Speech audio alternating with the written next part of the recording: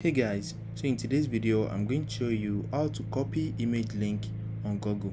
So if you want to copy the link to a photo on Google, let me show you how it is done. So you can follow these steps on your iPhone, your Android phone and your laptop or PC. Just open up your browser and search for anything. After that, head over to the images section right here. So on your iPhone or your Android phone, just long click on the image and you're going to see the option to copy image address. So you're going to see the option for copy image address. On your MacBook, just take your mouse to the image, take your trackpad to the image and double click on your trackpad. So as you can see, this is the option for copy image address. If you are using Windows PC, just right click on the image and once you right click, you are going to see the option to copy image address.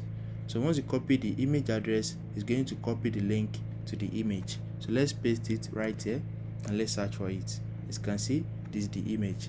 If you found this video helpful, smash the like button and subscribe to my channel for more amazing videos like this. Thanks for watching.